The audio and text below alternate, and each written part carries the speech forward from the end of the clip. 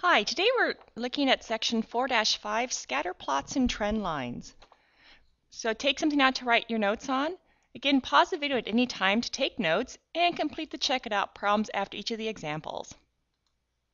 We have two learning targets today. Our first one is I can create and interpret scatter plots, and I can use trend lines to make predictions. Some vocabulary terms. A scatter plot is a graph with points plotted to show a possible relationship between two sets of data. Correlation describes the relationship between the two data sets. A positive correlation means both sets of data values increase, and a negative correlation, one set of data value increases as the other set decreases, and no correlation means there's no relationship between the data sets. And then a trend line is going to help us analyze our data. So again, our correlation, here are some examples. Positive correlation, you can see the data is all tracking up, both sets are increasing. Here, as y decreases or x, everything's going down, or as y decreases, x increases, and no correlation, the data sets, the points are all over the place.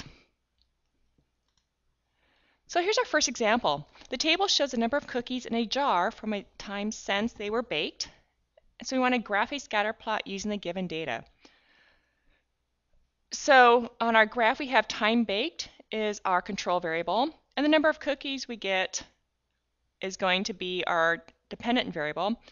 So from the number of days the cookies have been baked. So day 1 we have 24 cookies, so we're going to plot our first point here at 1 and 24. After 2 days we're down to 16 cookies. After 3 days, we're down to 10. Those are delicious cookies. And after 4 days, we have 7 cookies left. So there we have our scatter plot there. And looking at this, it appears to be a negative correlation. As our days increase, so our days are increasing, the number of cookies we have left are decreasing. So we have a negative correlation. Here's your check it out to graph the scatter plot using the given data. Again, notice how our graphs are labeled, our axes are labeled. We have a title, and our x and y axes tell what data is going on those axes. Do the same on yours, please. Our second example, we want to describe the correlation illustrated by the scatter plot. So looking at this example, it's about people visiting the beach and their average daily temperatures and number of visitors. So looking at that, looks like as the average daily temperature increases, the number of visitors we have is also increasing. So this is going to be a positive correlation. One thing I want to point out with your graphs, you may remember this. This little squiggly line here used for graphs tells us that we didn't go up by increments of 4 like they are. We skipped the first 80 markings on this graph. We could do the same thing on our y-axis at times. So this is going to be a positive correlation. And now it's your turn to do a check it out. Again, describe the correlation illustrated by the scatter plot. So if both data sets increase, it's positive. If one increases while the other decreases, it's a negative correlation. And if there's no relationship, then there's no correlation. Now we want to identify the correlation we would expect to see between the pair of data sets that are given here and explain why we expect that. Our first one, the average temperature in a city and the number of speeding tickets given in the city. So this one, the number of speeding tickets has nothing to do with the temperature, so we'd expect to see no correlation with these data sets. Okay, in our second example, the number of people in the audience and ticket sales. So as the ticket sales increase, the number of people in the audience increases, so therefore we have a positive correlation. And our last one, a runner's time and the distance to the finish line. As time increases, the distance to the finish line is going to decrease, so we're going to end up with a negative correlation. One data set goes up and the other data set decreases.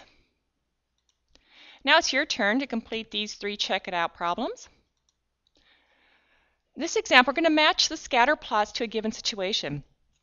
So we want to pick the scatter plot that best represents the relationship between the age of a car and the amount of money spent each year on repairs.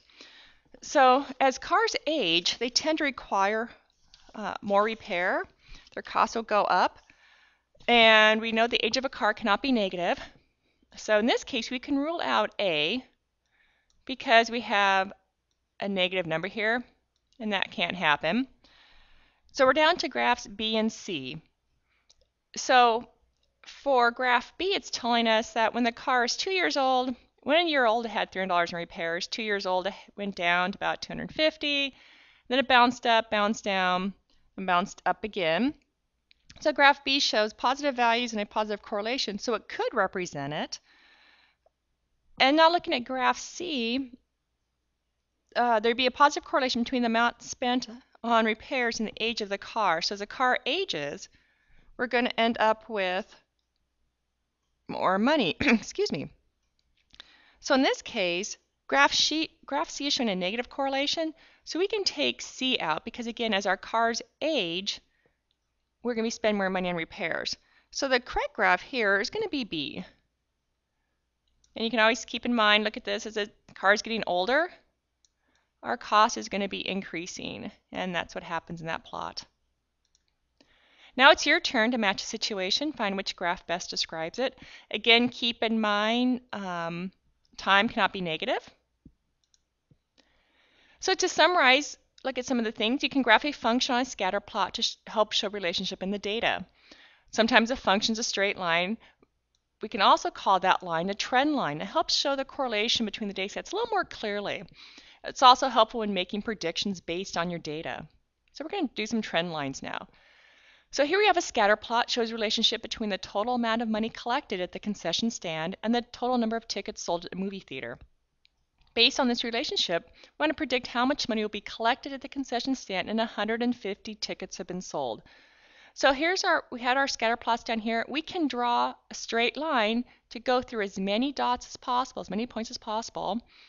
And now we want to go out to 150, which is going to be about here. Draw up across this, and then draw over. So it looks like we're going to expect to see about $800 in concession stand sales at that point.